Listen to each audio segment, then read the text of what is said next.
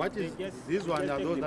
After being caught red-handed pasting illegal penis enlargement posters around Johannesburg, police got this Ugandan national to unveil his business operation. The client will phone through this number. Are you a journalist? Then they will come. When officers got to his house, they discovered a 30-year-old Zimbabwean buried among illegal posters and products guaranteed to yield monumental results. Do you want us to handcuff you? No. Take it easy. Sit down. Sit down. Sit down. Sit down. Let me talk to you.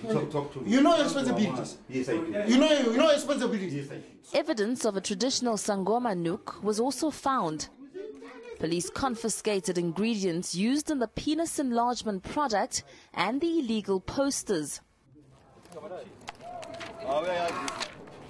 It's been a huge embarrassment for us, and a huge embarrassment for children to see these kind of illegal posters onto the poles and buildings. So we are very happy that we've made this breakthrough today, as the 2 suspects have been arrested and will appear in the Johannesburg Magistrates Court on Monday morning. Police also discovered fake 100-rand notes in the suspect's possession and will be investigating the matter further. Last month, police arrested several people for putting up penis enlargement posters in the CBD. 4 of the suspects were deported. Johannesburg.